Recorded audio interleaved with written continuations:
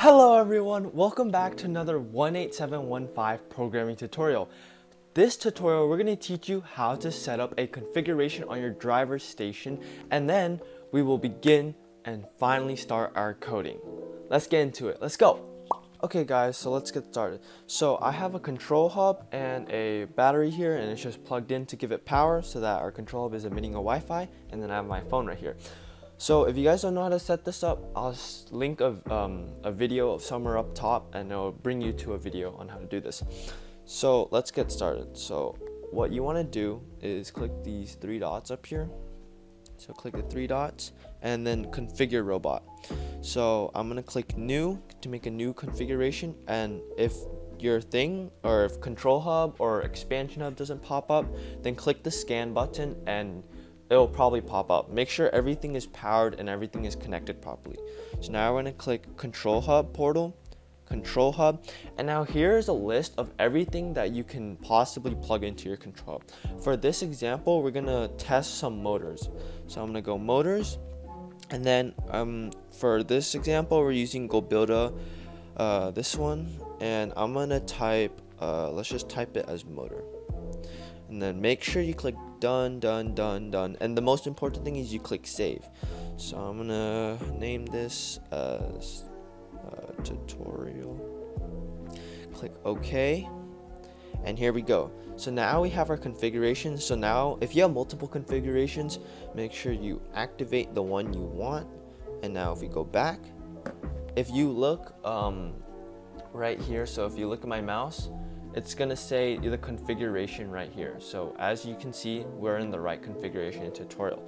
So if we click our teleop and autonomous, okay, so all that code is there, but we're not gonna worry about that because this is in a different configuration. So now I'm gonna be showing you how to code your own op modes. So let's get started.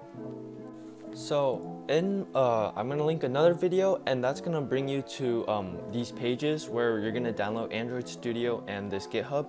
So the first thing you want to do is, this is the latest GitHub for PowerPlay. So I'm gonna go here and download the zip file.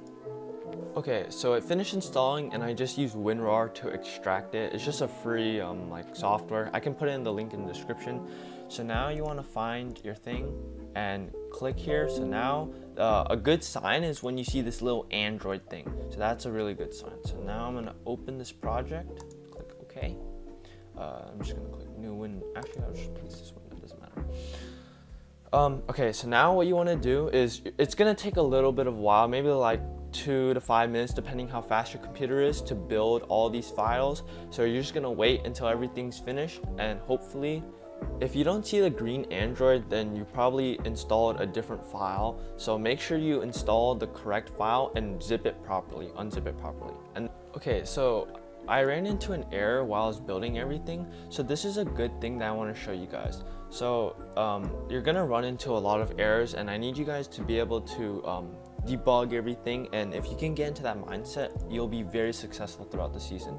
So obviously this is saying something about unrecognized Android Studio, and please retry. So in this case, the error is pretty simple because it's telling you what to do. I just have to click this update button and update everything.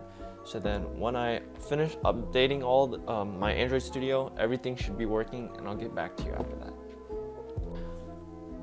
So here we have finished installing everything, and all I did was just make a Java class. If I do right here, click new in Java class, and then here, I'll go back so that you guys can see the process.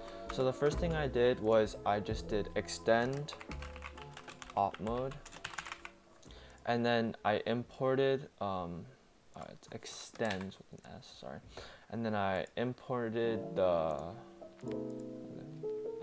class, which is just implementing the library, and then we're going to implement, sorry, I can't speak English, these methods.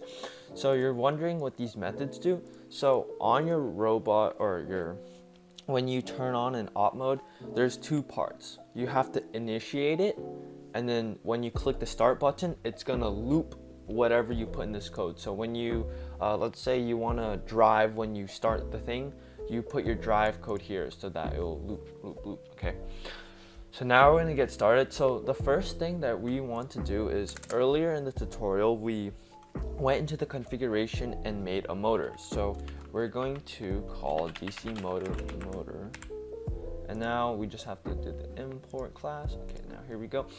So then we're gonna go into this init button, and what I want to do first, before we even start coding motors, is I want to get you guys used to telemetry. So if we do telemetry.add data, and I just want to say initialization, and then we're gonna do comma and then another quotation, just say is a success.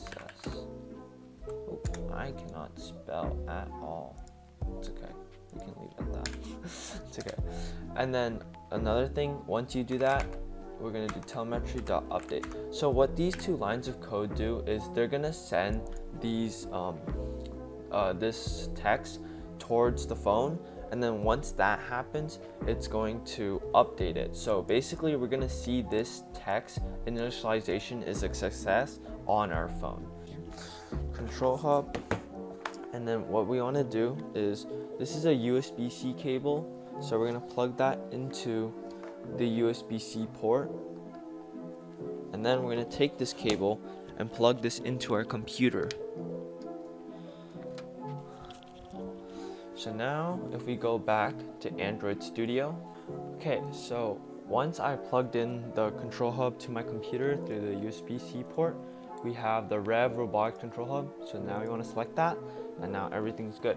So now what we want to do is, how are we going to be able to test our things? So what we want to do is we're going to @teleop, and then we're going to give it a name. So I'm just going to name this tutorial. And once we do that, everything is good. So it should automatically import the library teleop. And let's check everything. Yeah, so now what we want to do is, yeah, this is all good. So let's run the code. So just click the run button. Okay, so our code finished running, and as you can see, we're able to access our op mode we just made. So here we go. So to access autonomous mode, you click the left button, and access teleop, you click the right button. So we found our tutorial, and if we click the init button, it should say initialization is a success. And there we go, initialization is a success. And we didn't code anything in the start button, so if we click the start button, nothing should really happen, which is exactly what happens.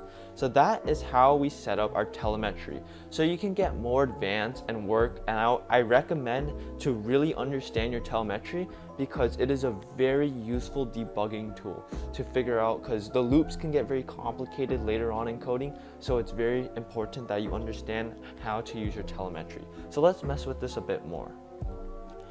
So if we go over here into our loop, and let's just type something, let's just say, instead of telemetry.update here, let's remove this and let's place this into here. Let's just do telemetry.update, actually add data, and then let's just say, we can just say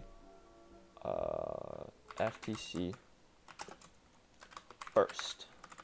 Okay, just anything. And now let's run this code and see what happens if, when we run this code, let's just see what happens. Okay, so the code is finished running, so let's go back here and let's go to our tutorial init. Oh wow, still works. Everything still works.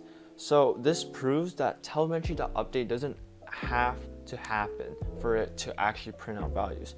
So this is where we have to start experimenting and really understanding the properties of telemetry and understanding how this will work. So one more thing that I want to set up is, so let's go back here. If I bring this here and I bring this here, right? So now what I want to do, since it's a loop, let's just see if I click if gamepad1.a is, oh, do this, then telemetry.add data Dumbo, it works. And I'm gonna put the telemetry.update in here. So this is just, I'm just messing around with this. And if you're wondering what gamepad.a is, so I mentioned this in a previous video about these Logitech controllers that come with it. So I'll be explaining this after I run the code. So let me show you, let me first run the code and then show you how this works. So let's run the code and then I'll show you how this works. Okay, so the launch succeeded. So let's bring you back to here. So if I go to tutorial, so another thing I want to point out is, oh shoot, how do I do this? What happens is the FTC first and the initialization to success is always staying on the screen. However, only when I click the A button on this controller, and I think you can kind of see it, but it's pretty hard to see. But only when the A button is being held or is being pressed will the thing appear. Otherwise, it will disappear. So let me try to show you. Go. So every time I click the A button, it'll appear. But if I don't, okay, guys. So that was how to get all your op mode basically set up and starting to work with telemetry. So in the next video, I'm going to be showing you guys how you guys are going to be able to work and code with motors. And I'll show you guys how to do that in the next video. So until next time, peace. Whoa!